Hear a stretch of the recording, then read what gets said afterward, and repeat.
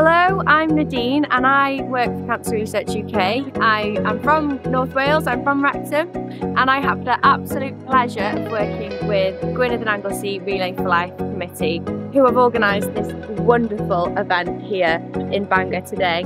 But you've gotta make your own kind of music, sing your own special song, make your own kind of music, even if nobody else sings along.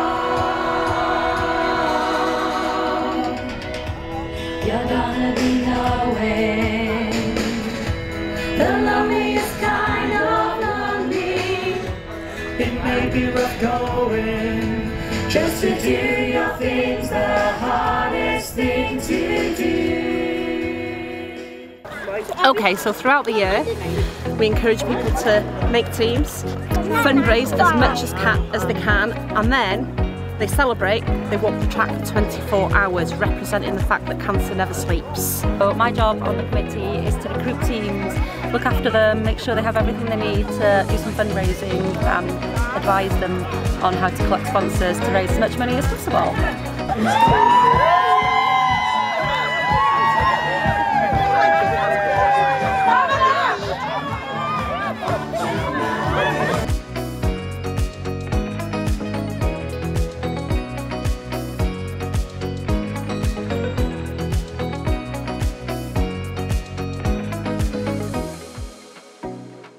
I used to run Carnarvon Town Council, so we were involved with the Race for Life, which Cancer Research staff organise in Carnarvon. And when my mum was diagnosed with breast cancer, they asked me whether I'd be willing as a volunteer to start a new event called Relay for Life.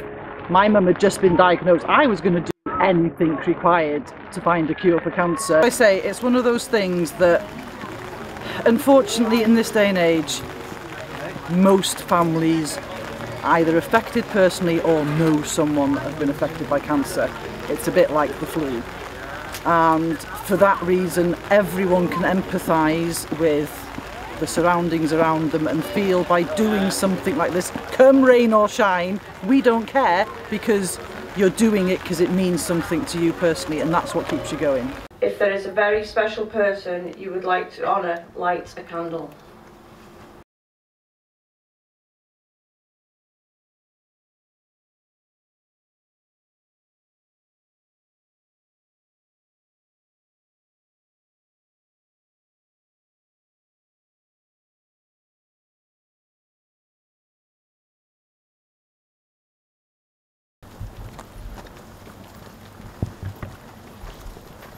Thank you to everyone that's taken part in Gwynedd and Anglesey Relay for Life 2023.